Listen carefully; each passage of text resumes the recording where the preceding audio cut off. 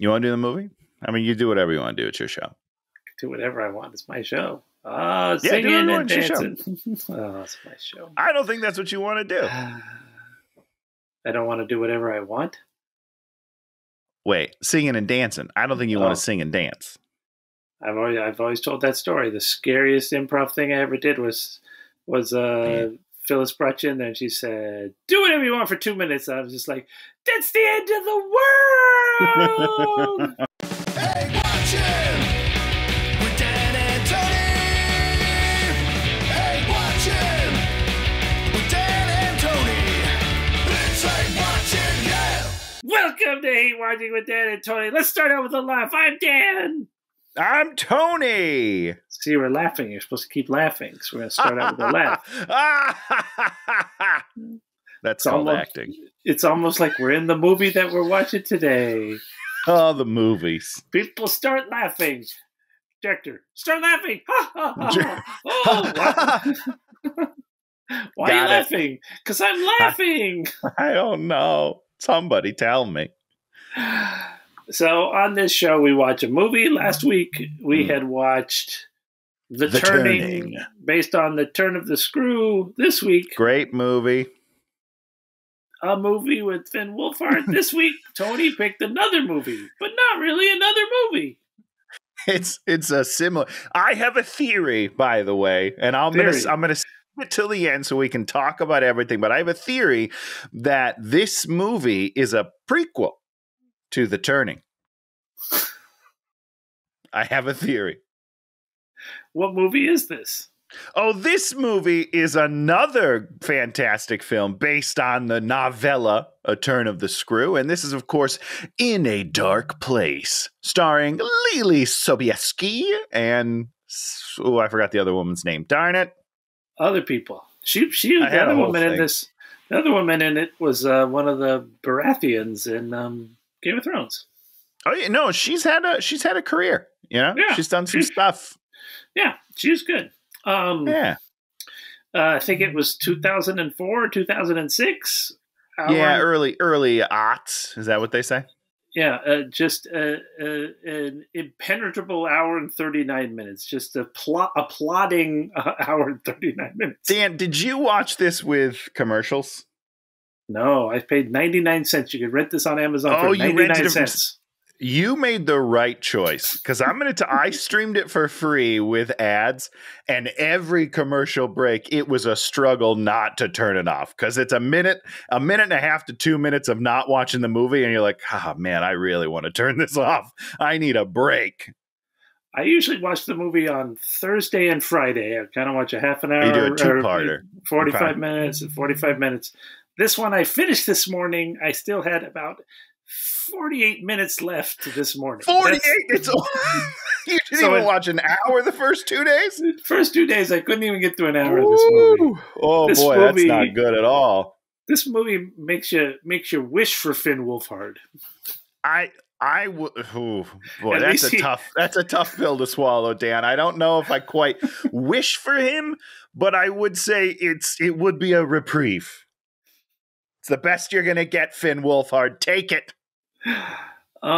This version did a couple of things better. It did? Yeah, absolutely. Because the things this movie did better. So if you didn't watch go back and watch last week. It's 2 hours of your life you're never getting back. So basically the story is woman goes to be the new nanny or art therapy teacher. Goes to take care of these two kids. Mm-hmm. We find out that there was an old governess nanny that has died, and then also like a man who may or may not have been a gigantic problem. And then possibly the two ghosts of these dead people are ghosting and perhaps possessing the children, perhaps convincing the children to do bad things, maybe not even existing. Maybe, yeah, who knows? Pretty wide open on the spectrum. Yeah, so once again, this movie's like, you know what we're going to do? We're not going to answer any questions. We're not going to take a stance. We refuse. And I get, from my understanding, the book is also open-ended, right? Sure. So I guess they're just trying to stay faithful, but make a choice. Make a choice. It's a modern audience. Make a choice. Modern audiences they do not have that bone in them that wants to be conflicted and confused, where they walk out of the theater going like, what just happened? What did I watch? Somebody tell me. So this movie, what it does better is it makes it seems like she could be crazy. A lot better. I'm going to say, yeah, she is. Oh, you're saying she's crazy. I think I'm not saying the movie answers that question. I'm saying, in my opinion, yeah, she's nutso. You're going with the main thing going on there is she's crazy. Yeah, I think this movie postulates that and backs it up pretty well with what happens. Is she's crazy, and I mean, of course, she's third act crazy. We don't spend act 1 and 2 really establishing that she's crazy. We're just like, we really make her act crazy. Well, you touch on it a little because she has the swing set dreams. Yes. So it does that, and so she's locked into the house more. So you believe her that she's not going to want to leave, and she's not a stable person who the last one, she was a stable person who would just she certainly seemed like it, and she made a pinky promise. Can't break those. Those are bonding. Yes, so she's stuck there. So whatever happens, and then the kids. Well, this one, the kids are largely irrelevant to the story. Yeah, it turns out they're not a big deal at all. In all of them, the one other that we watched, plus The Haunting of Bly Manor, the kids are pretty much the focal point of the weirdness that's happening. Yeah. In this movie, nope, they almost do nothing. They do almost nothing. They occasionally do a little weird thing that maybe draws you in a direction or something, but for the most part, not much. Yeah, don't worry about it. They're definitely not being haunted, or possessed. That's the word I was looking for. They're absolutely not possessed in this one. Yeah, that we don't deal with that at all in this one. And we really don't give you a feeling that the ghosts are like talking to them or really influencing them consistently. There's one moment in the movie that I was like, oh, that could be right, and it's when Flora is up late. And the governess comes in and she's like, hey, did you have a bad dream? She's like, no, did you? And then when she leaves, Flora looks over in a direction and smiles, laughs a little. I was like, oh, maybe she has a friend. But we never do anything like that again for the rest of the movie. So maybe I'm going crazy. Maybe you're going crazy. So that thing, so the other movie had better kids. I think, and it's Finn Wolfhard. You know what I mean? Saying that's better. That's a low bar that they could not surpass. Well, I mean, these kids. It's not that they're bad. It's just they're not doing anything. Well, that's true. Finn did a couple things like bang a drum at someone. He banged the shit out of that drum, though. Okay, that was the scariest moment in the universe. And when he made it pass at her, you were like, "Well, okay, that's weird." When the kid in this thing, I was like, "Good for you, Finny. Go get her." What about when the kid makes his move in this movie? Well, this one's because again, Finn Wolfhard was at least a teenager. This kid's definitely 10, maybe 11. And so when he does a little peekaboo, I was a little weirded out, but also on board still. Because I was like, good for you, kid. You got to get what you get, And we'll talk about that when we get there, because there are some weird themes in this movie that, that play into that. It's not as out of the blue that it probably should be. Yeah. The music in this one... terrible in a very different direction. So weird. So weird. The end credit song is like a weird 90s rock song, it felt like. Really? Like Matrix style, like da-da-da-da-da. And I was like, where did this come from? This has nothing to do with anything I just watched for 90 minutes. Yeah, this composer was like, I'm going for it. And then everyone afterwards were like, hold my beer, everybody. I'm going for it. And I'm sure they were like, can we do it again? No, do we have any money? No? All right. Print it. It's fine. Yeah. Okay, so we start. She's our girl Anna is an art teacher, an art therapy teacher. So we do a lot of art therapy where we look at a picture and we're like, oh, now we understand what's going on with the kid. Oh, we put extra people in the picture. That means there's ghosts. Or it just means they miss the people. We don't know. Yeah. Who knows? Don't think about it too hard. she's on the floor and there's broken glass and Yeah, she's something cleaning has something, happened maybe? and we're not sure what's going on. And the So weird, we missed the actual breaking or anything like that. It's just her on the ground. but it seems like she's like on the ground. She's having problems. She's having problems. So the head guy comes in there and takes her to his Uh-oh. office, and then he's like, "It's not working out." Hand on the knee, and then he rapes her. I mean, he's definitely. They don't tell you that he goes all the way. Sure. Let me be clear, but he's definitely sexually harassing her at a minimum. You know what I mean? And we're to find out later that she ends up being sort of haunted by her younger self, who we sort of finds out was molested as a kid, and the thing, and her candy apple got dirt on it, and then the mom didn't believe her. I guess. Yep. And it's a theme that I'm not super comfortable with. You know what I mean? Like I get all obviously, as I think you should. But it's hammered pretty hard in the movie, and then it kind of branches into, are the new kids also being molested? I don't know. So we'll get there. But what I do want to say is what's weird to me about this, and then the Miss Gross scene later that we'll talk about, is she gets fired and then they make their move on her. Usually, I feel like, and listen, I've thank God I've never been in this situation on either side of it. Sure. But I feel like normally they're like, do you want to keep your job? Then let me fondle you. As opposed to, you're fired, now let's make out. I felt like that was a weird direction, but they both do it. And it's they super both do weird. the same sort of thing. And I mean, it seems like they sort of imply that she's bringing it on in a way, in a weird way. All right.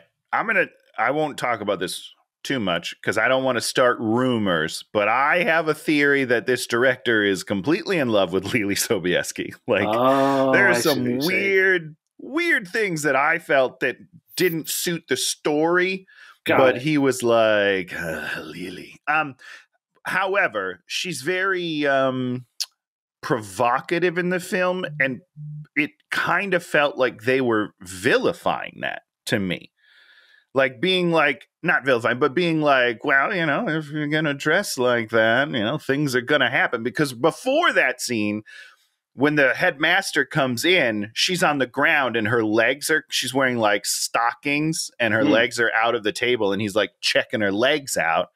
And then, like, I guess that's like the green light. I don't know. It was weird. I got a weird vibe from the whole thing. So you're thinking that the director sort of is male gazing on her, like in a weird way that doesn't sort of fit with what the writer was maybe trying to say.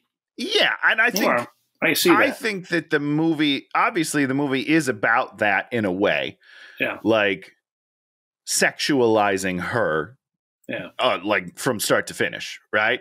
But it just felt weird to me. It didn't feel like, oh, this is the story we're telling to me. But maybe I'm wrong. Maybe I just didn't get it. Maybe it's too artistic for me, Dan.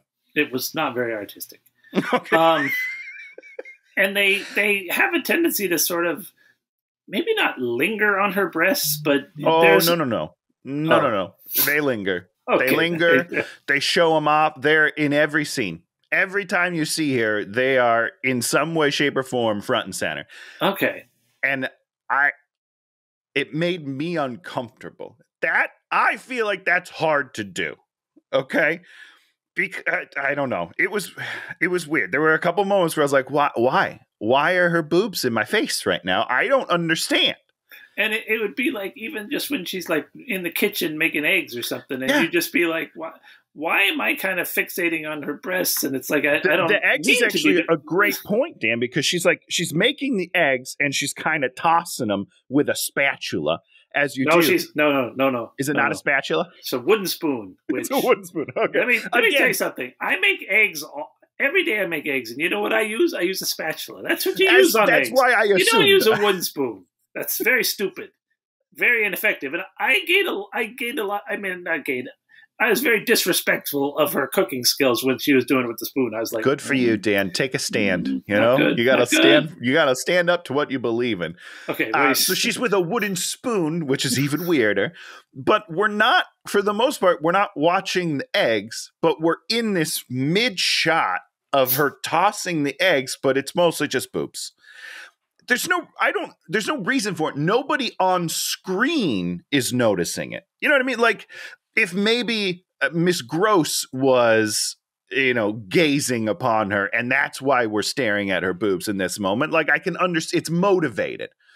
God. I didn't feel like it was motivated for the most part in this movie. And it's just like, whoever's behind the camera is just like, focus on the middle area. Just right there. That's good. That looks nice. Let's get that shot. Get in there. I don't know. There.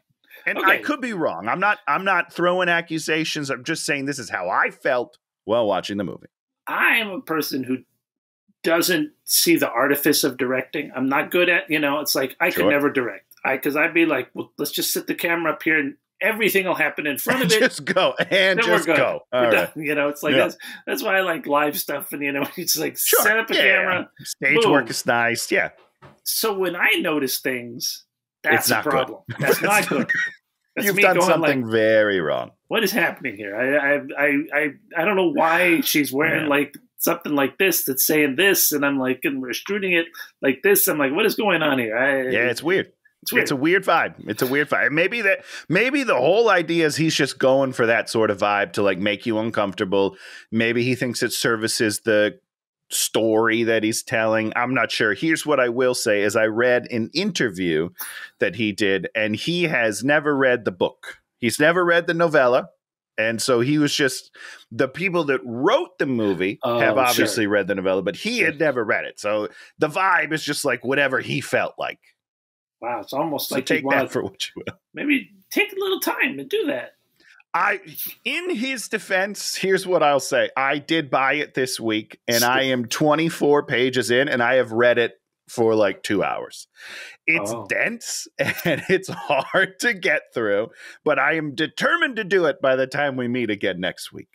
I always remember we read Tale of Two Cities when I was in. Sure, yeah. And I remember reading that, and you're like, Tale of Two Cities, Tale of Two Cities. Everyone's like, Tale of Two Cities. I read it, and I was like, this is the greatest book ever. Love this book because it wasn't like this dense. It was just story. Things happen. Story. And I'm like, you give me story, I'm in. I understand story. All right, yeah, I'm there. Well, don't read The Turning of the Screw, Dan. You're not going to love it. I'll tell you that right now. A lot of metaphor and a lot of environment and run-on sentences. He does a sentence with like 6 commas, and that's too many commas. Times were different back then, I understand, but it's a lot of commas, and it's hard because the thoughts are broken up so much, and you're like, I don't even know what this one sentence, and then I have to reread it, and it's a whole thing, man. Tony's got the your dissect, like you do in English. Chart, like, I got my chart with the lines, and that's just per sentence. So she goes home. The headmaster's there looking at papers. He's looking at this thing. He's like, he's found her a job. Now, why? Oh, to get rid of her. But he fired her. But now he wants to really get rid of her. Or maybe because he wants of the sex. Maybe he wants to, throw her a solid to, really disappear. Just say like, hey, thanks for the handy. Here's a job. Yeah. I don't know. It's really weird. I don't understand it, but it's fine. So Anna goes to the big business place, goes up the elevator with the assistant. He looks at her and he's like, okay, you got the job. Who's like, this is the brother of the dead parents of the 2 kids. Yeah, the uncle. He's your classic, I want this off my thing. You can't ever bother me. You're on your own. I'm going to send Mrs. Gross with you. I don't know why she was there. That's my biggest question mark of the whole movie. He says that she's his personal assistant. Yeah.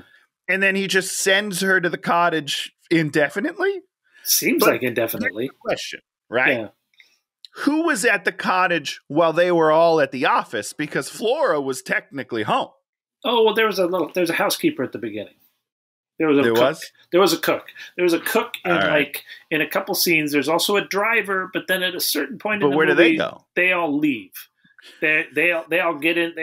They say this. They say, Oh, they actually say this. yes, Okay, I they- do not they remember all- this at all. they all hop in a car, and you're like, who's hopping in the car? And then like it's seen later, they tell you, oh, the servants have all gone for the weekend. Okay.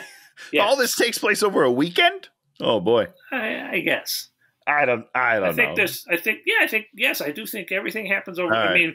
mean, we have the first, because I think Miles comes home on a Wednesday, and I'm assuming she gets Yeah, there on because a he was Monday. supposed to come home on a Friday, but he came early or something. I don't know. Yeah, so I think this is a week. I think this whole thing is a Okay. week. That would Boy, make- she really unravels fast. yes. It's unfortunate. So she's good. Contact me only in an emergency. She gives, here's a big fat salary. Here's a clothing allowance. Go buy yourself some clothes.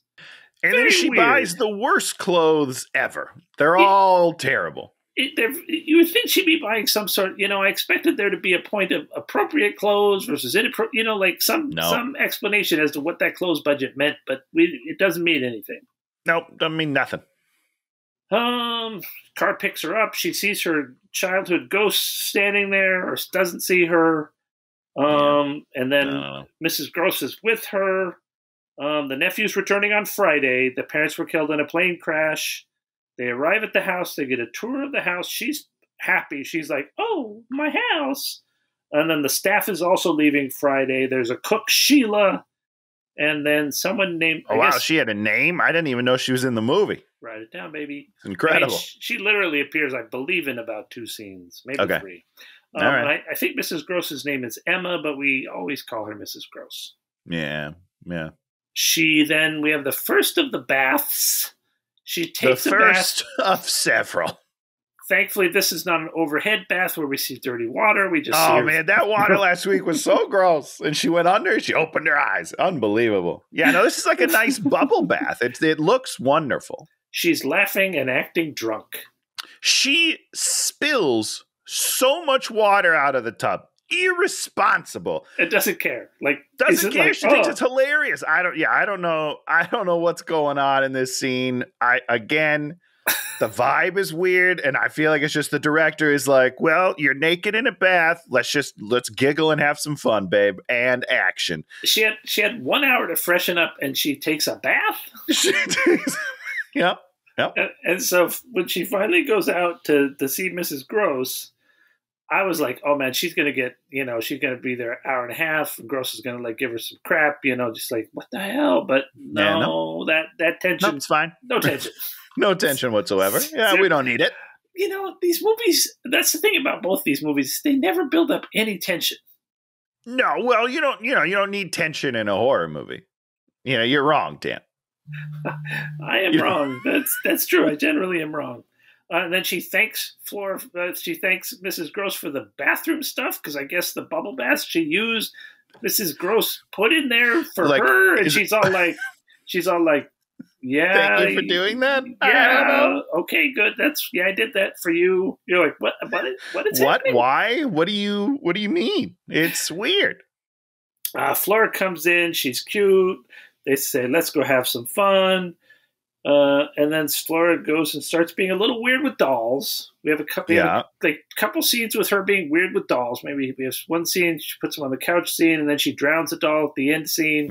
Yeah. But once again, any director that says, okay, little girl, interact weirdly with dolls, wrong movie unless you're really going to make that girl a freak. Yep. Nope. It's just I don't understand anything. How about that? It's bizarre. People love dolls as some sort of surrogate for something, but then they don't. Sure. The people that love dolls for a surrogate of something never lay out what they're being a surrogate for and never have them have any effect. Sure. Which exhausts us. I wrote a word I cannot read. Oh, what is it? Context clues. As the AST. Oh, he asks her about Mrs. Jessel, maybe. Or we find out about Mrs. Jessel, who was the old thing. So maybe we find that name. I don't know. Miles is coming. She puts Flora to bed. Then after Flora's did we in do bed, art already? No, we haven't done any art yet. Okay. All right. Puts Flora to bed for the very... I don't think we did any art. I just wrote she was being weird with dolls. I don't think we did art. Miles is coming, not yet. Puts Flora to bed, and then we have the weird dinner with Mrs. Gross. And she's all like, Mrs. Gross, we should be friends. And then she's like, let us be acquaintances. And then... Yeah, what? It's really weird. What's happening? But, spoilers, there's a lot of lesbian subtext between the two of them. Yeah. And then some not subtext. And then it stops being subtext. And then just text. Is that the opposite of subtext? Just text. We go straight to text at a certain point. All right, yeah. She asks, who's Mrs. Jessel? And she says, your predecessor. Predecessor. I do love how they say that word, predecessor, instead of predecessor, which is what I say. Oh, I think they're both right. That night, of course, she wakes up and wanders the halls because there's whispering and clumps and things. She sees Flora. A lot of whispering. You're having a nightmare, and then Flora's all like smiley. I'm happy. Yeah. And then she leaves, and Flora lays down, but then turns her head all the way around and smiles at somebody, right? I don't remember. I probably was writing at that point, so I did not notice that. I wrote it down. Yeah, I have no proof of it, but this is the one time in the movie that I was like, oh, she sees a ghost. But that's it. And then never again. Does she? It doesn't seem like it. No, it seems like I made this up. Well, it starts snowing, so we're going to have snow the rest of the movie. Beautiful. She has breakfast with Mrs. Gross. We get the letter from Miles' school. He was expelled. And then Mrs. Gross is all like, that's your problem now. That's all you. All you. Right. Like, you can't tell the uncle. Like, you have to deal with it. Here's a letter that's literally addressed to the uncle, but you should open it, which is a federal crime. Ooh, but please do it. It's quite weird. They're trying to set up like this weird power structure where like you're in charge of everything. Yeah. And you're like, why would she be in charge of everything? Nobody knows. Nobody knows. So she's all like, let's go see Miles. So they drive to Miles. So once again, now the children are not trapped there. They can just leave freely. Yeah, they can do whatever they want. We got that tension, the tension of like Flora not being able to leave off the table. We're not going to do that. No. That's too much. Too much to do. On the trip to see Miles, she asks Miss Gross, is Miles bad? And then she's just like, the strange children. Were they strange children? Not really. I didn't get any strange vibes from them, to be honest with you. I don't know. They seem pretty normal. Yep. At the school, we find out that he's a bad influence. What does that mean? I don't know. Yeah, at least in, was it The Turning that he fought somebody? I think he beat up a kid. Something like that. Like, at least that makes sense. But he literally was just like, oh, he's a bad influence on the kids. Like, what do you mean? He's being weird around the kids, and so he's too much of a weirdo. We're gonna kick him out of school. But I mean, that was one of the only good lines in the movie. Is the dude was like, "We got a bunch of rich kids here, and we got to keep it going. So if you're a problem, you're just gone. You're just out immediately. We don't really care. We don't care about anything. We're not gonna help you. You just gotta go." You're rocking the boat. You're out of the boat. You're like, listen, it's probably from donations anyhow. So like, we need those. You got to get out. Donations? No, that's how they keep the school ahead, right? No, they charge. It's a rich guy school, rich kids. Yeah, school. Isn't that how they do schools? I don't know. Donations? They do kids schools. No, you pay tuition. Tuition, donation, it's the same thing. You're paying for your kid to go to school. Donation, very different thing. Lori Loughlin went to jail, right, for paying for her kid to go to school. So that's that. Isn't that tuition, guys? Come on. I don't think that's how it works. Here comes Miles. This is his third expulsion. Right, which is weird. Yeah, bad influence, tragic. Flora gives someone a drawing. Because at what point do people just stop letting you into schools? You've been expelled twice, but please come to my rich person school where we have no sympathy for you. That doesn't make any sense to me. Oh, no, they'll always take you. If you pay them money. Yeah, if you pay them money. But tuition, not donations. Okay, yes, tuition. You give donations, they're like, who are you? Oh, yeah, thank you for the donation. We don't want your kid. We don't want your child. Sorry. Here comes Miles. Miles and Flora, same height. I'm like, oh, Okay, that's weird. Yeah, are they twins? Are they the same No, age? there's three, No? like 2 or 3 years of difference. Yeah, because she's not going to school. That's true, I guess. Well, Yeah. I just thought maybe there weren't girl schools, you know? He went Yeah, to an all-boys school. I They don't know. don't have rich schools for girls. That's right. Yeah. Classic America. Wait, is this England? That's called Are we in London? cooking school. No, we're in America still, aren't we? Yes. Oh, I don't know, dude. I don't know. I don't know where we are. We're That's what probably I'm telling you. Probably in Toronto or one of those places. Ah, Toronto. He apologizes to her.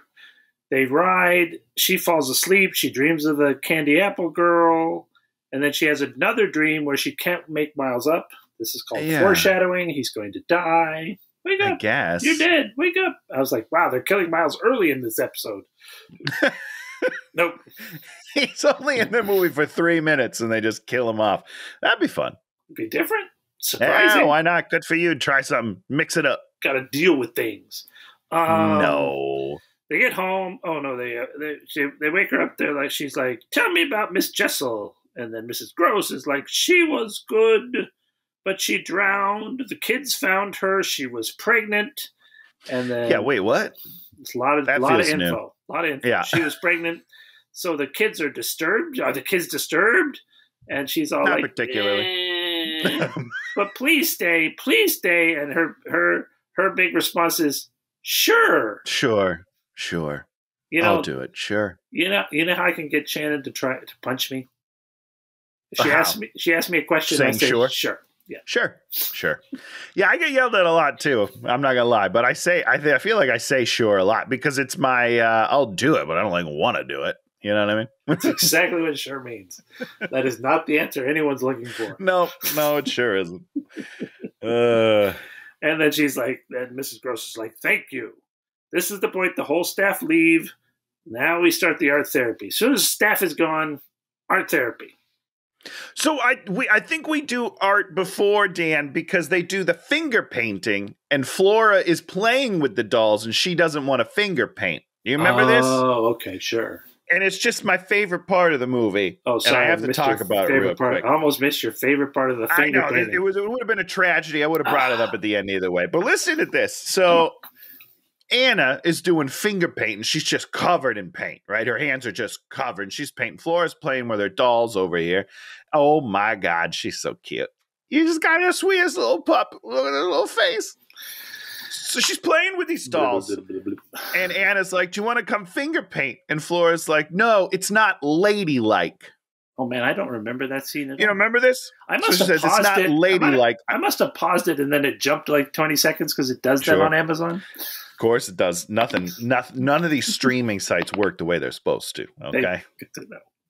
Okay, it's not ladylike. Wow, so that never comes up again. Okay. Anna gets mad. And she starts going, who told you that? Who told you that, Flora? Who said that to you? And then we just cut away. Oh, I don't know what it means. I don't know. It doesn't seem to come back ever because then in the next time we see art, Flora's just like, I love art. Let's do art. I have no idea what this scene is. But she gets mad and she's like personally offended that someone said art isn't ladylike. And I don't know. I want to see that movie. So Mrs. Gross and Anna, we see them sort of, the love connection is happening. Oh, yeah, it's building. Oh, yeah, they like each other. I don't know why.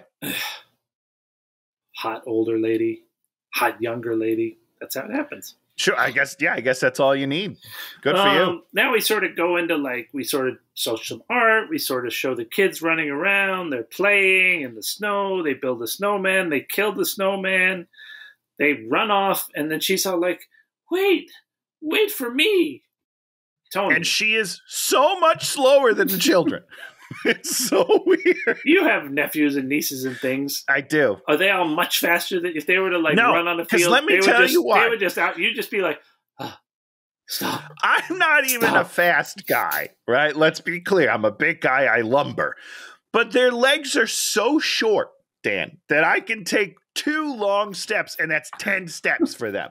So I am faster than them, at least for now. And one of them is like 11 or 12. Oh, yeah. So, when they get to be Finn Wolfhards, you're dead. Yeah. You're dead. When his legs are almost as long as mine and he's skinny and quick and agile, yeah, they're going to demolish me. Absolutely. But these are little kids. These Little are kids with not tiny good. little legs just shuffling along in the snow. Not a chance. Unbelievable. Not a chance. Well, maybe she But does. to be fair, Yeah. she kind of moves like an ogre. Did you notice that in this movie? I did When not she's notice trying that to she move moved quickly. like an ogre. No, Tony, I did not notice her ogre movements. Well, you probably should have paid more attention because when she's trying to move fast outside, she hunches her back a little and sticks out her neck, and she kind of like waddles. Yeah, she's got an ogre sway to her, and I just found that interesting. I don't know if it was a character choice or maybe that's just how she tries to move quickly. I don't know. So, Flora has asthma, of course, which, whatever. That's your favorite trope in the world. No comment. They get to the pond. She starts hearing whispering. Then they sort of leave the pond, and the kids go back by the house, and they find a rat that's frozen. And later, I think the implication is Miles stomps the rat. Oh, okay. I didn't get that. He's sort of stomping around it, and that's the equivalent of the koi fish they stomped in the first movie, which is Nothing actually the should second suffer. movie. Yeah. The sequel to this movie. Yep. She sees in the window. She sees a hanging guy. Oh, which is Quint. Yeah, she passes out. They bring her inside. They put her in a bed. Does she pass out, or she just lay down very gently? Because this was a weird pass out. I don't know if you noticed this. She doesn't thud at all. She just like floats down and then is just there. It was really weird. I don't know how they did it. She probably loses consciousness. I would love to watch you lose consciousness like that, Dan. Just slowly topple down. My consciousness is slipping from my body. I can't hold on. So Mrs. Gross, they brought her inside somehow. I don't know how two tiny kids and Mrs. Gross, who's the ghosts helped. Obviously, much bigger than Mrs. Gross. All three of them. She's bigger than all three put together. Yeah, and I don't mean that in a bad way. I just physically, she's bigger than them. Putting a hand on the forehead, gives her a Valium. Then she has weird symbolic dreams, which includes masked people. And I'm like, oh, where are the masked people going to come in later? Never. They're not. I mean, Miles makes one mask, but we never see the masked people again. Yeah. I don't know. I don't have an answer for you. Once again, she's wandering the halls at night like you do when you're passing out. She finds a handprint on a window. Mrs. Gross is there right behind him. What are you doing? And she's like, someone was here. And Mrs. Gross is like, I was here. I put my hand there. Right. What? Now, what? Mrs. Gross supposedly doesn't believe in the ghosts, right? Right. Correct. Why would she be making up stories about ghost signs to try to invalidate the ghost belief? I don't know. I don't understand any of this. I thought she was lying at first, and I thought she was covering because she knew about the ghost, but didn't want Anna to know about the ghost because she's in love with one of the ghosts. That's what I thought was going to happen, but that doesn't. Spoiler alert, that doesn't happen. She never believes in the ghosts. They're probably not real. I don't know why there's a handprint on the window. Because of a ghost. So crazy. What's the solution? Take a bath. Taking a bath. I mean, it's the answer to everything, Dan. Just take off your clothes, get in the bath. All right. Miles, they're playing hide and seek. Miles does the backtracking, and then he goes off to the barn and then starts smudging shit on his face. Yeah, why? Flora goes to the old chapel, which we never see again. She gets freaked out, runs back out there. We hear a scream. What's her name? Jumps out of the bath, puts on the robe that shows her boobs. Not just her boobs. It's open to her navel. That's what you call a belly button, right? You could. Like it's the deepest V you'll ever see. Like it just covers half her boob and goes all the way down past her belly button. There's no reason for that. No reason whatsoever. Nobody wears a robe that open. That's kind of the opposite of the point of a robe. Miles is now wearing a hood and has a weapon and is like, I am death. A scythe. I'm here to kill you. Yeah, he's reaping her. I don't understand. It's so out of character for the rest of the movie, and it's just bizarre. I don't know. It's like, we want to follow the rest of this movie. We're not going to see the rest of this movie. We're just going to keep going weird stuff. And Miles. even like I don't even I got nothing. Even if it was Peter Quint, there'd be no reason for Quint to do that. That's not a thing. So I got nothing. Kids playing. Didn't you dress up as the Grim Reaper and try and reap all of your I used to play friends? death all the time, and I would kill my friends and gather their souls. That's what you do as a kid. Sick, twisted kids. They go down there, Mrs. Gross and her, and they stop them. She tries to sleep the next night, footsteps. Then there's a night storm. Flora comes to her bed. We see more side boob in this, like when Flora comes to her bed. It's like weird. Yep. I wrote, director loves this robe. That's what I'm saying, man. It's a weird vibe. I don't care what you tell me. It's a weird vibe. It makes me uncomfortable. A lot of creepy directors out there in the world. For sure. This is when Anna makes the eggs. Mrs. Gross says there's more storms coming. The kid's happy. They're doing art. The art is doing it. She's like, the kids are happy. The art is fixing them. Sure. Yeah. Yeah, that's great. So we get back there. Miles is now bored with the art. Immediately. Smears out the snowman. I don't understand the emotional ride we're taking, to be very clear. And this is the emotional ride, Tony. It's a roller coaster. Up, down, up, down. I love roller coasters. I don't feel like we're getting the middle of the roller coaster. You know what I mean? Like, we're just teleporting to points without taking the ride. I would love to go on that ride, but we're not doing that. Well, we never spend enough time in a scene with characters to see them sort of go do something. Unless Lily's boobs are on show, and then we spend a lot of time in that scene. Got to show something. So then she's like, okay, now we're going to make masks. She goes to the kitchen to get mask supplies. Boom, there's Peter Quint. Yeah, it's the weirdest ghost in the world. He's like half pirate, half just like insane asylum type of, like, not in real life, but like when you go to a haunted mansion and there's those guys behind the cage and we're like, wow, wow, wow, wow, wow. That's what it reminds me of. It's so terrible. It's super weird. It's so fakey. So she gets a knife and goes out there and she's staking around, and Miss Gross goes out there and is like, whoa, slow your roll, Whoa, why do you have a knife? And says, what's wrong with you? She's going crazy. And the answer is nothing, and I'm going to make love to you in a few scenes, so it's fine. Yep. Mrs. Gross is like, okay, I'm going to take the kids. We're going to go visit some graves. That's what they need right now. Yep. Go take her some ice cream. She's being crazy. Not in a graveyard. No, graveyard. Let's keep the tone. Keep the tone in the appropriate thing for a bunch of young kids that have been thrown out of school and had everybody killed. Grave time. Graveyard. Now, yep, it's good, man. Have you ever been to a graveyard? I've been to like a nice one, you know, like a burial ground is what I would call it, more than like a grave. Because when I think of graveyard, I think of like spooky, not exactly like, built by the city. Just, I don't know.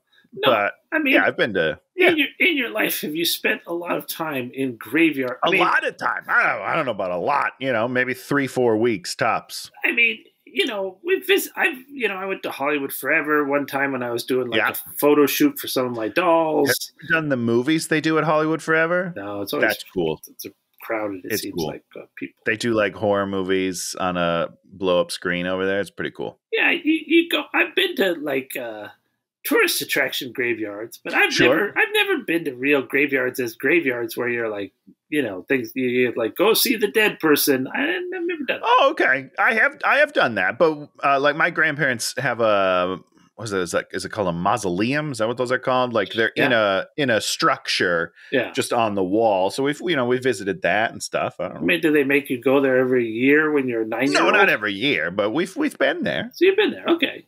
but it's not spooky. It's just sort of like It's not spooky. It's just kind of depressing. It's just, just surrounded by people that, aren't here anymore. It's weird. Okay.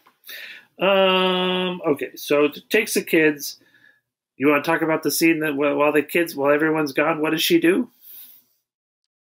I don't know. What does who do? Anna. I don't remember. What does she do? She goes into Mrs. Gross's room, fondles her violin, and then goes through her super, super sexy underwear drawer, touches and moves all of her underwear. Yeah. I don't know.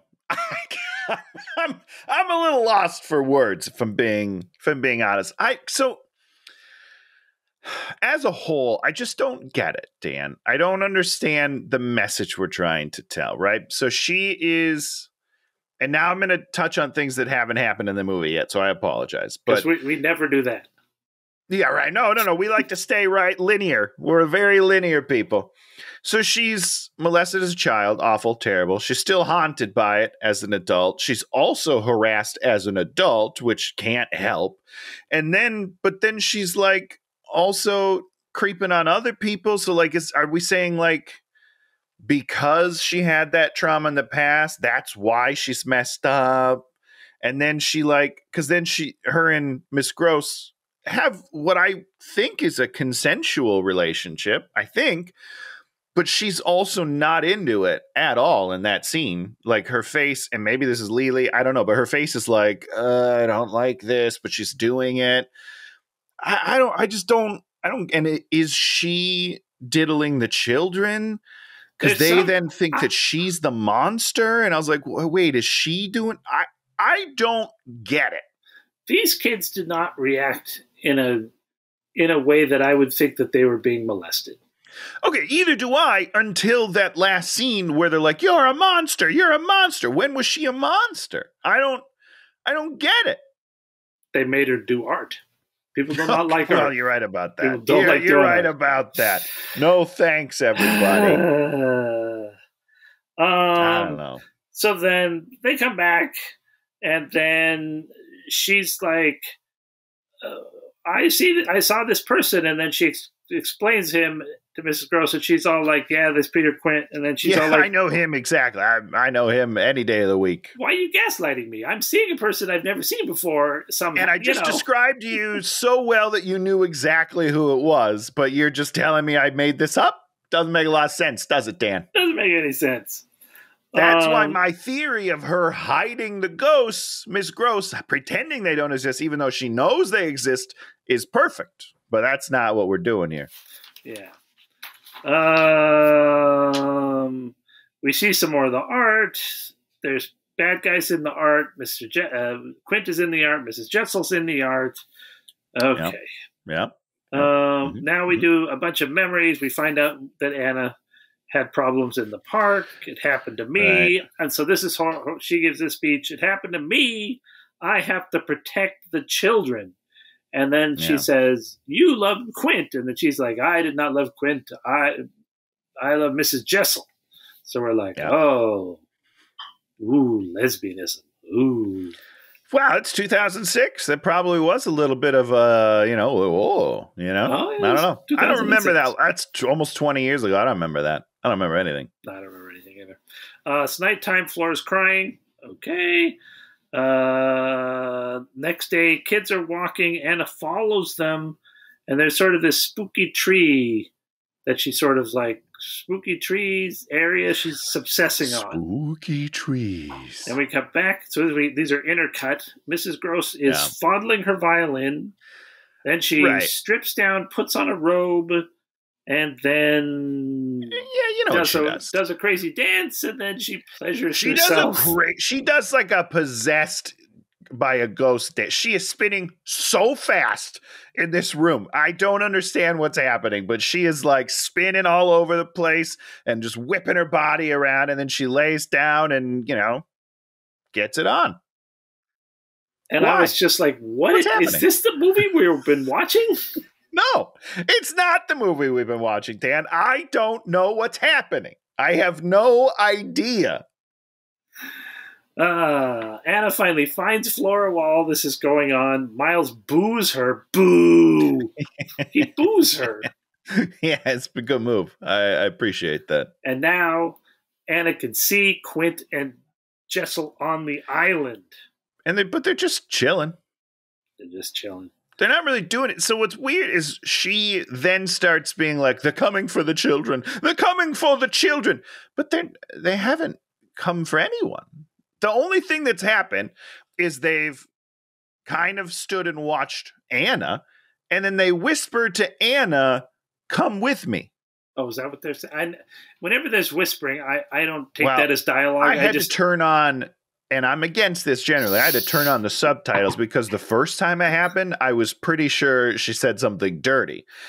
I thought she said, do that in me. And I was like, wait, what's going on? And then I turned on the subtitles and it says, come with me. Whether they're right or not, I don't know, but that's what the subtitles told me. Do that in me. And I was like, what? What's going on? Now, here comes the crazy scene. Anna goes to a church, finds a priest, and starts talking to her about, ghosts. And she's all like, are they haunted or are they abused? The kids being haunted or have they been abused? And she's like, both, I think. Bit of both, priest. Bit of both.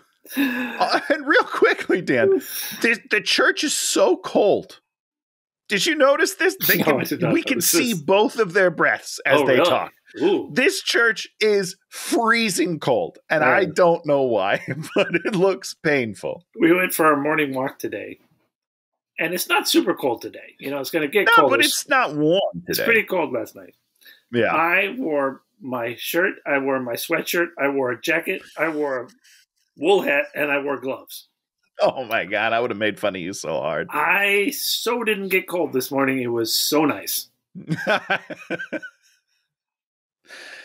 Now you're dressing like you're in Minnesota, brother. All right? Yep. I am shorts and a t-shirt all year long in LA. You're a monster. So, boom, she goes outside and is doing something. I don't remember what she was doing. Here comes the priest coming for her with a single rose. Yeah. I mean, he was making his move on her. Is she just like have a magnet's like, make your move on me? I'm ready for action. I don't know, man. I don't understand the message we're sending. It's inappropriate, but everyone is inappropriate to this girl. I don't get it. I don't know. I don't understand. But it's weird. Oh no, I know. That's what she's out at. She's looking at the grave of Quint and Mrs. Jessel buried together. Yep. What? Aren't they in love? Were they not in love? I don't remember now. How are they buried together? They're not married. You don't. Are you sure?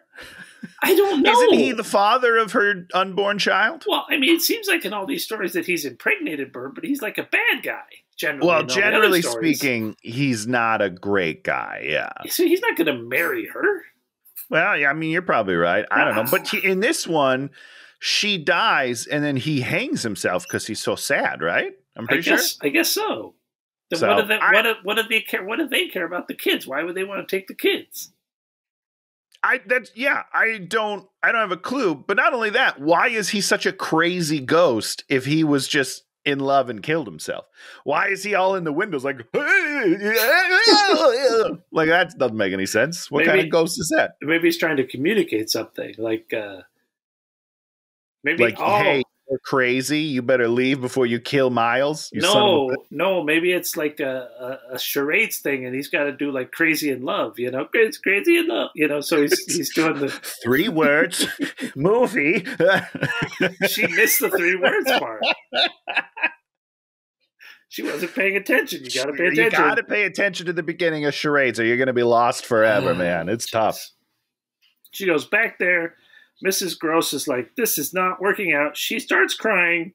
Then Mrs. Gross is like, it's all right. And then Mrs. Gross comes over and puts her hand on her head. And then she makes a move on. Then she leans against her breast zone. Her bosom. And then they start making out.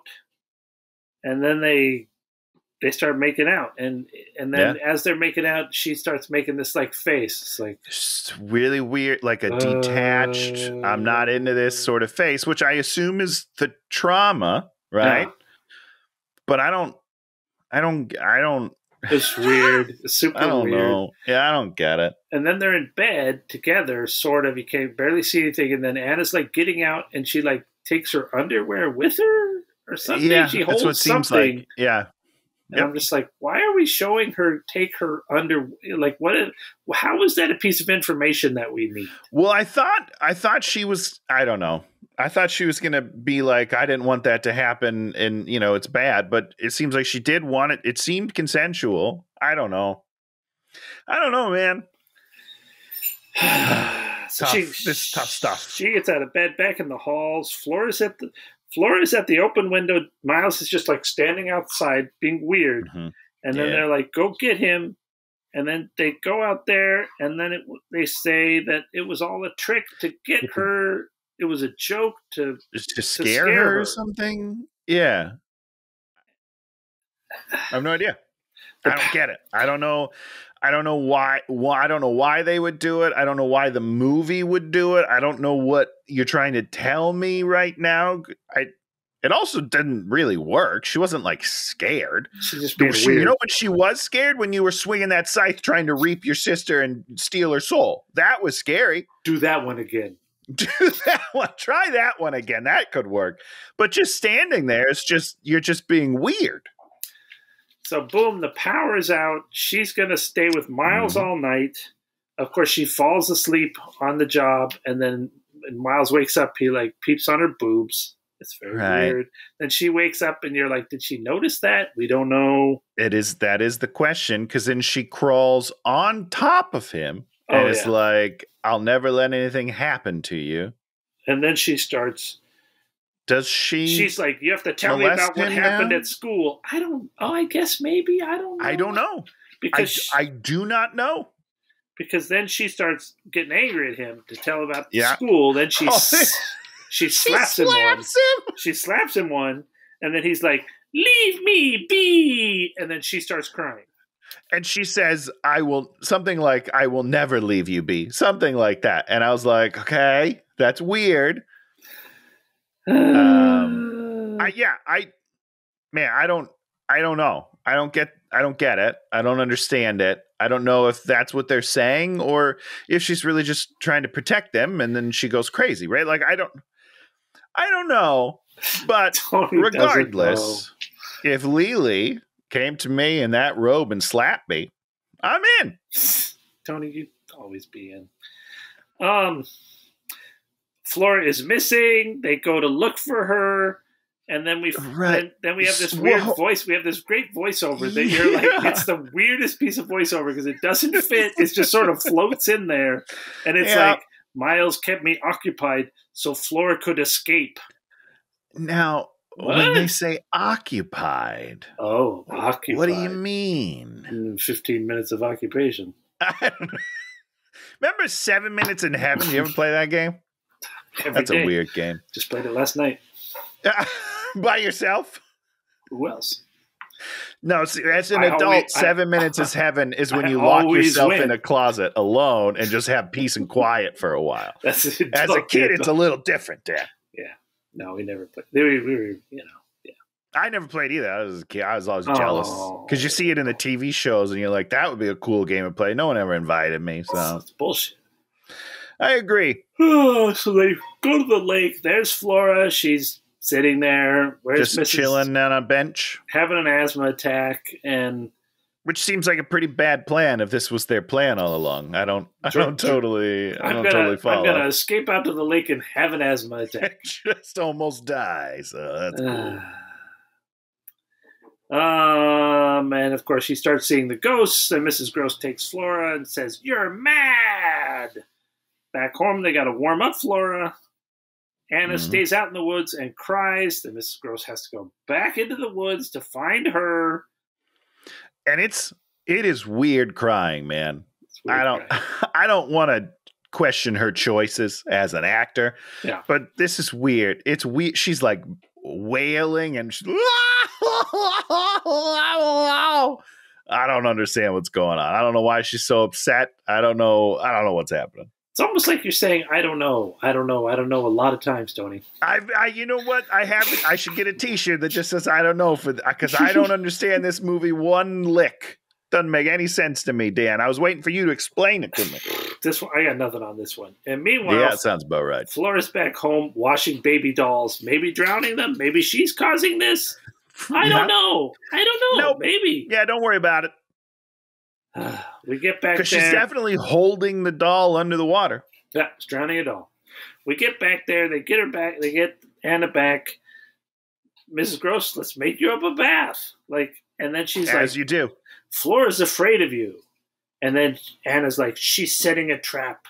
They're dead. Right. And then Mrs. Gross back at her. They're dead and gone. And they're like, you need to leave. And then she's all like, help me take a bath. And then she's like, no. And I'm just like, she's like, I shouldn't, because I'm going to do some stuff that I shouldn't do if I help you with that bath. Pretty sure that's what's going on. Florida. Now, yeah, what? Dan, why is Flora afraid of Anna? What have we seen that makes her afraid of her?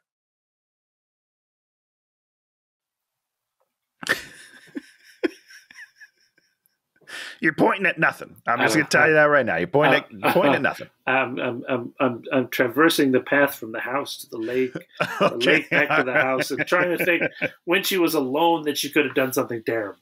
Yeah, I don't know. Let's see. Boom. Flora screams in the night. She's having a super asthma attack. Miles takes off, and then we got to take Flora in the ambulance to the hospital. So Mrs. Gross is gone. Anna's gone. All we're left with is Miles. I mean, not Anna's gone. Mrs. Gross is gone. Flora's gone. All we're left is Miles and the house. That's it. We're going to get to the end of the movie. We're not going to see any other characters ever again. Yeah. It's just these two characters. Which is clearly what this movie's been all about the whole time. Is it? No, that was sarcasm. Okay. You see, because this is I don't understand. The whole movie was a red herring for this final scene to me. I don't know. So she goes looking for Miles, finds him in the closet. Then they go together, and she locks them both in a bathroom. Yeah. And then she's like, "I'll do anything for you." And she's like, "Tell me everything. Confess, and I can save you."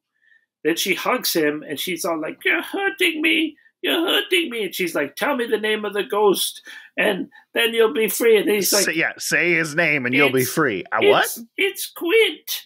And then she does a laughing, crazy laugh cry. And then she's like, "You're free. You're free." And then I think he bites her.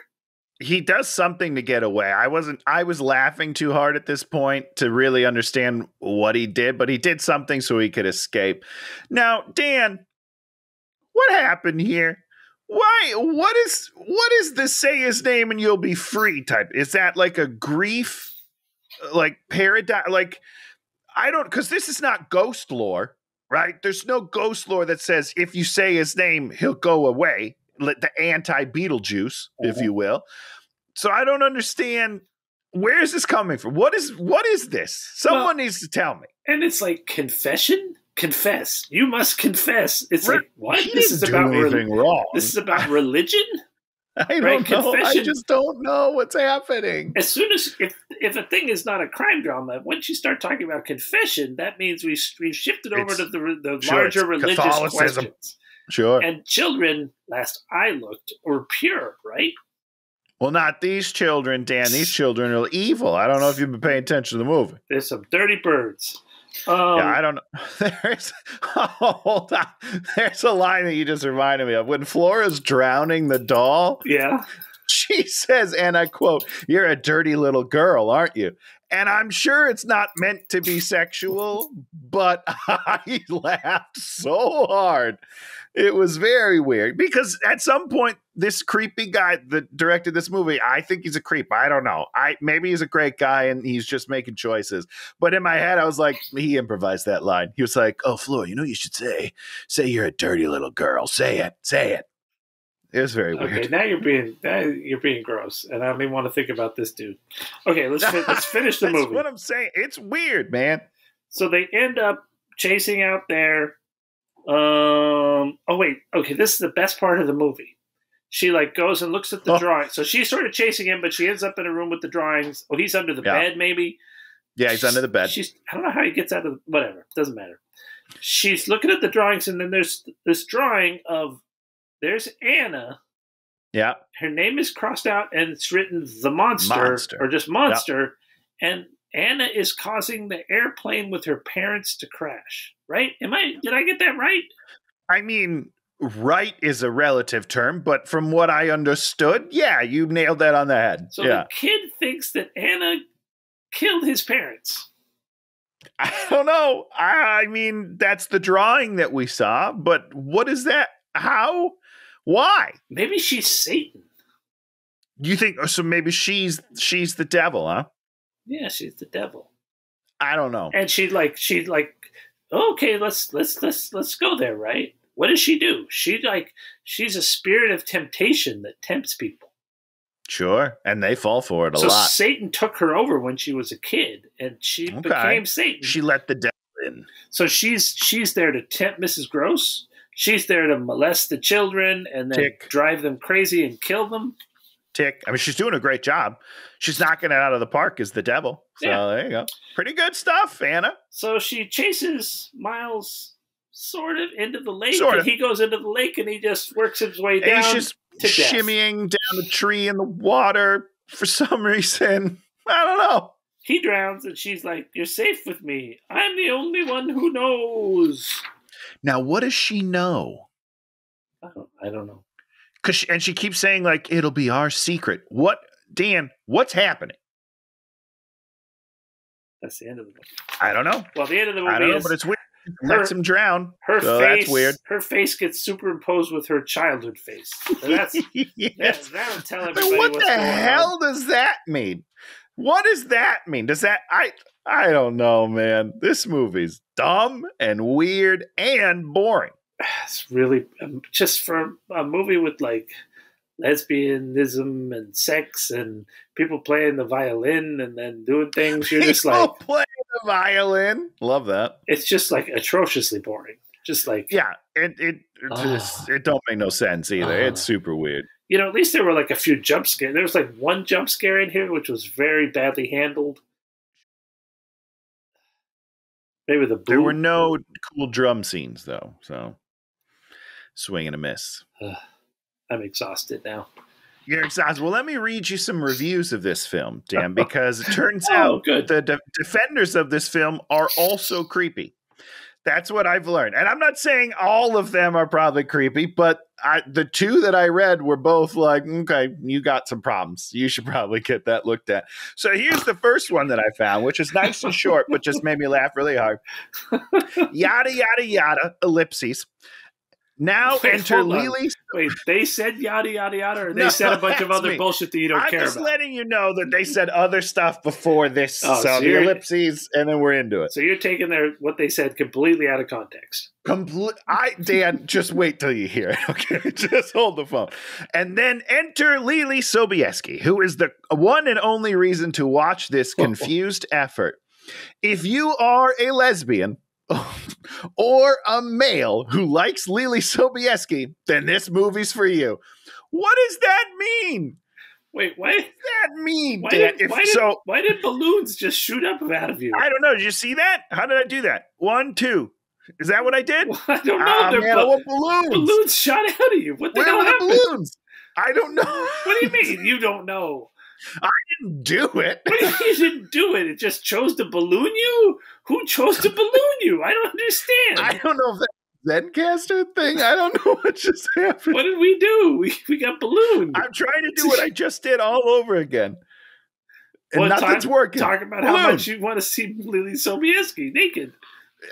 Not me, this reviewer, okay? But I just love because they said if you're a lesbian in general, any lesbian will love this movie. Or if you're a guy who likes Lily Sobieski, then you'll like this movie. But not if you're a guy that just likes other people.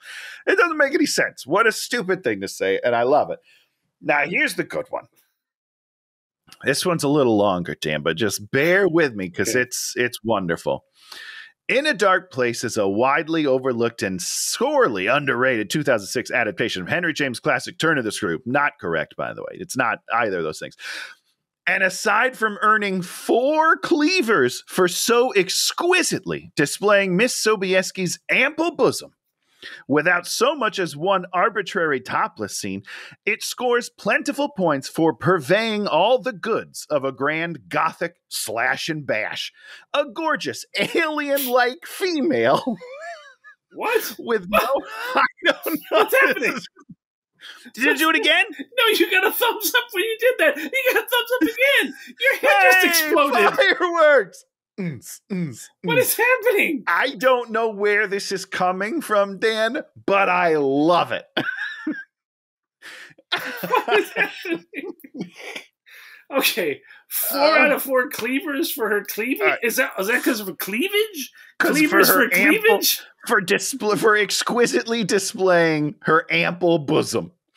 And then he goes on to say it's a classic grand Gothic slash and bash with a gorgeous alien-like female with no small semblance of complexity.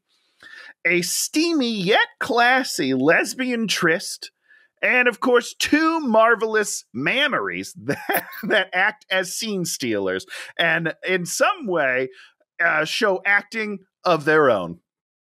What kind of a review of the movie is that? He's basically just talking about her boobs. Well, this is the people that follow. That's in this movie. I mean, it's in the movie, but you're like too much, guy. I'm just going to tell you that right now. You're getting the wrong message. And that's why I think this movie just gives me a weird vibe. I don't like it. I don't like it at all. Oh my gosh. Wow. Give me something good.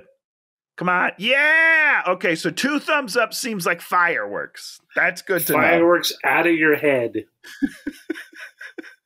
I got to figure out where this is coming from. Yeah. You can't do it, huh? I don't understand why. Just do a little harder. Come on, Dan. You can get it. I don't know. I don't know what's happening, but I love it. It's like a secret word. You didn't know what's even coming. Oh my God! What was the first thing that happened? What happened? The balloons. You got the balloons. Yeah, the balloons. Maybe because I pointed up. Happy birthday! Say happy birthday. Happy birthday. Nope. 2 thumbs. 2 fingers up. Oh no! I don't know where the balloons came from. I don't know nothing. I almost lost my mind. I'm like, what is happening? Yeah, so I'm just a magic man. This movie's terrible. This movie's really bad. And I don't want to be rude to Lily, but I don't feel like, as much as I thought this movie was terrible and the script was bad, directing was bad, I didn't feel like she had the emotional range to also contend with what was happening on screen. But that's okay. That's all right. I mean, yeah. Now, did she have a very tiny mouth? She's got like a little fish mouth, like it's real small for her face. But it's fine. Yeah, it is what it is. Well, good luck to her. Well, she's married to that dude and doesn't do anything anymore, so they're doing great. Yeah, the ex-fashion designer. And from my understanding, she quit acting to like go into the art or something. Oh, well. Pictures or something. I don't know. Maybe she's so out this there. movie probably had like a personal, meant something to her. Spot for her, yeah. Whatever. Oof.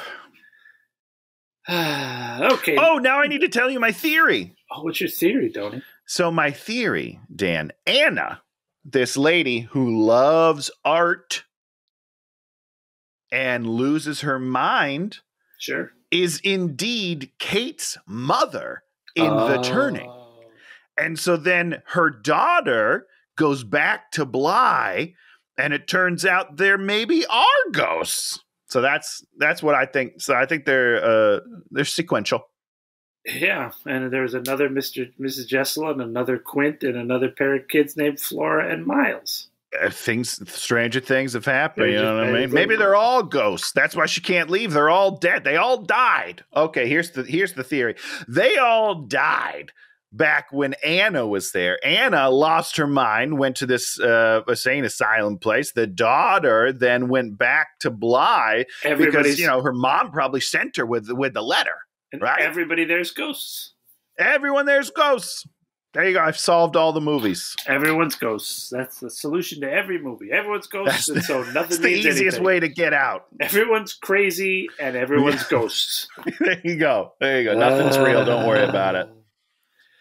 Okay. All right. I won't make you watch any more Turning of the Screw adaptations. I was almost going to make us do it a third time. I found a third one from 2006, I think. Okay. Or 2004. I was like, let's do it again. And then I was like, no, I don't want to do it again because I just can't do it. I can't do it anymore. It's just not a story that people should be allowed to do unless they actually have something to say. Yeah, I mean, I rewatched. So this week, I'm getting ahead of myself. Never mind.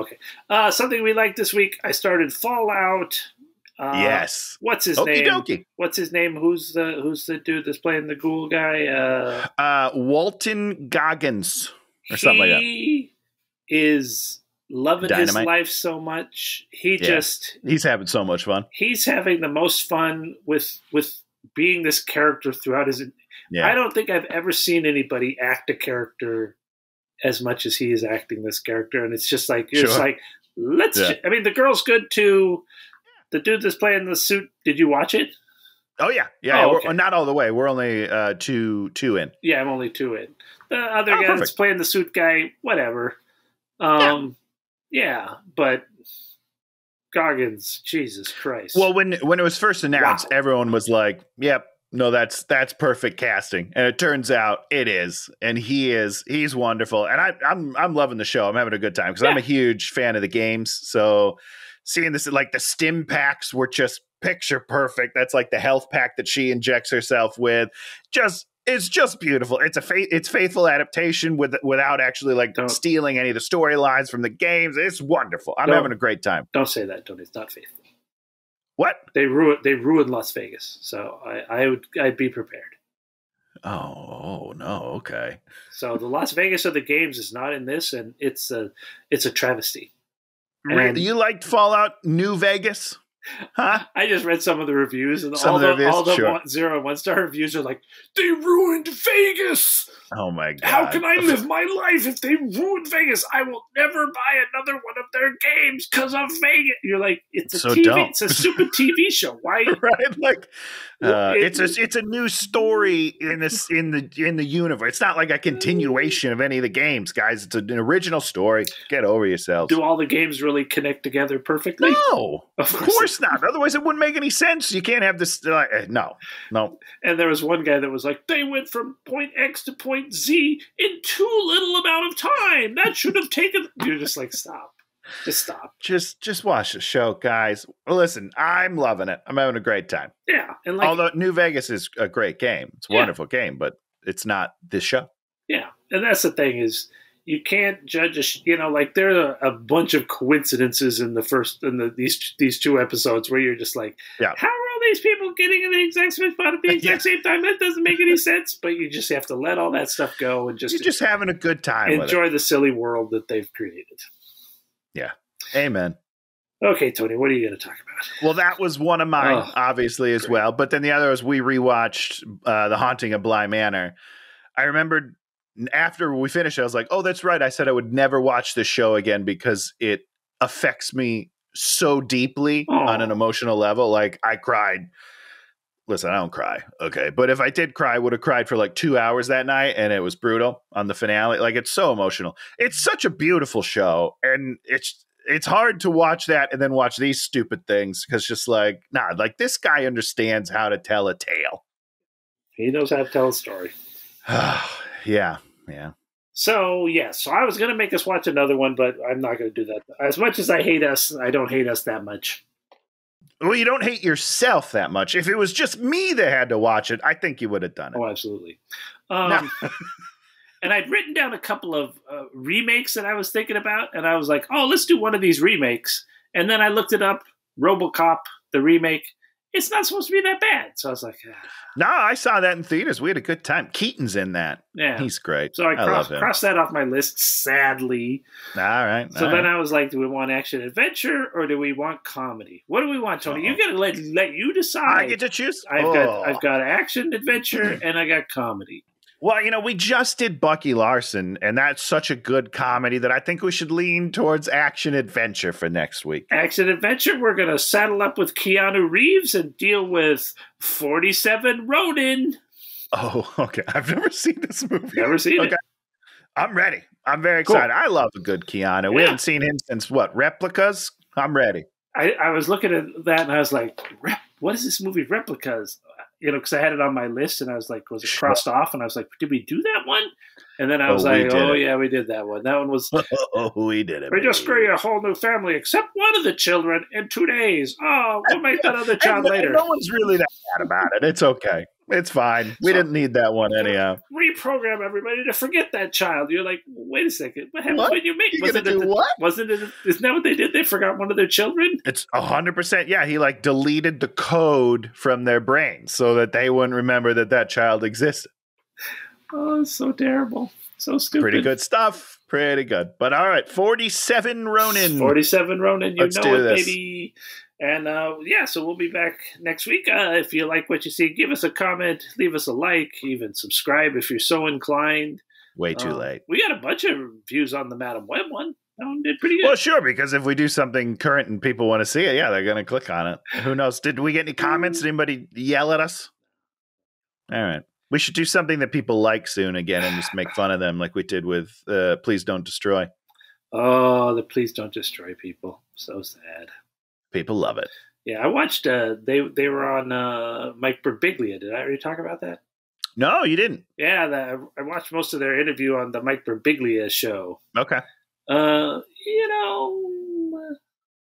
not that funny, poor guys. Sure. Well, there's time. What are you going to do? There's time. There's time. You're still young. You can get there. They could grow and be do their best work later. Not if people keep letting them make movies like The Legend of Foggy Mountain or whatever. They had a joke in it. They had lots of jokes in it. They just weren't funny jokes. Hey, that's a start, though. It's a start. You're right. Good for you. Good for you. Positivity around. I love it. So maybe we'll see you next week. If we don't, then we'll see you some other time that's not next week. 47 Ronin. Goodbye, everybody. Hey, watch it!